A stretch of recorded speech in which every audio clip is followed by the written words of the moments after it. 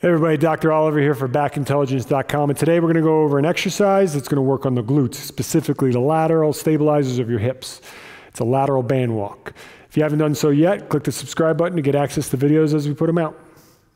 So the lateral band walk's a common exercise prescribed all over the world to strengthen and stabilize the hips and the glutes. Produces a lot of effect protecting your knees, also great for your back.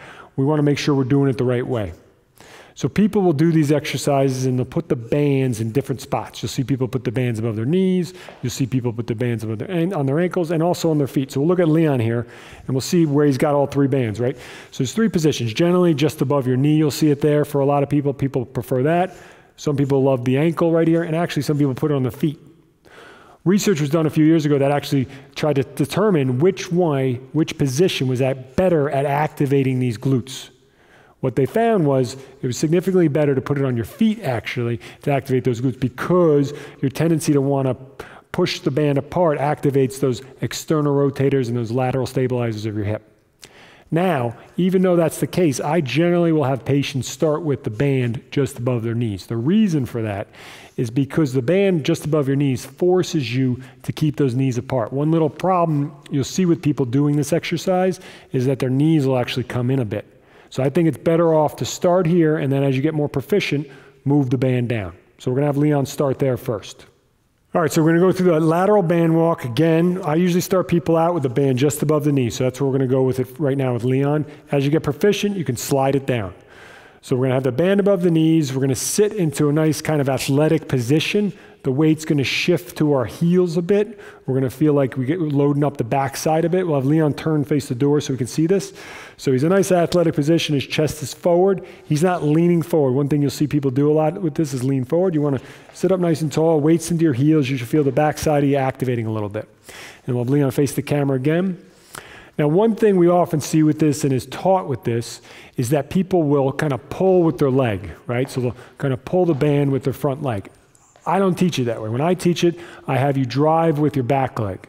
So here we're pushing off our back leg. So we're not pulling, we're actually driving through our back leg to make us move. The reason we do that is because if you think about it, in anything athletic, anything we do, we push off our back leg. We're driving we're doing anything, we're specifically going to push off the back. We're not going to pull ourselves with the front.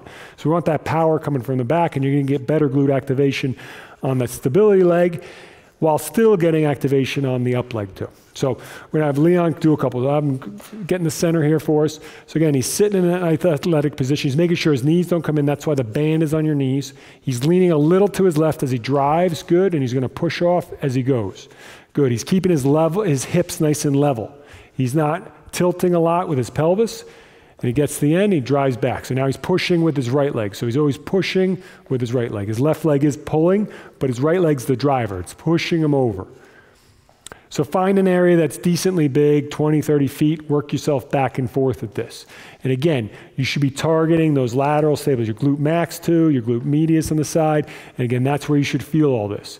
You don't want to feel your quads loading up a lot. If you are, you're probably too far forward. You really want to make sure you're sitting back into it. All right, so try these little tweaks on this really good exercise. Start with it above your knees, but yes, progress with it down to your ankles, and then finally on your toes to really get that glute activation as high as possible. I hope you enjoyed this video, and if you did, please like it and share it with a friend. Also, research shows that strengthening your core area can help relieve some of that low back pain that you're feeling, but it's important to know which exercises specifically to do and how, and you want these exercises to be both effective and safe for your spine.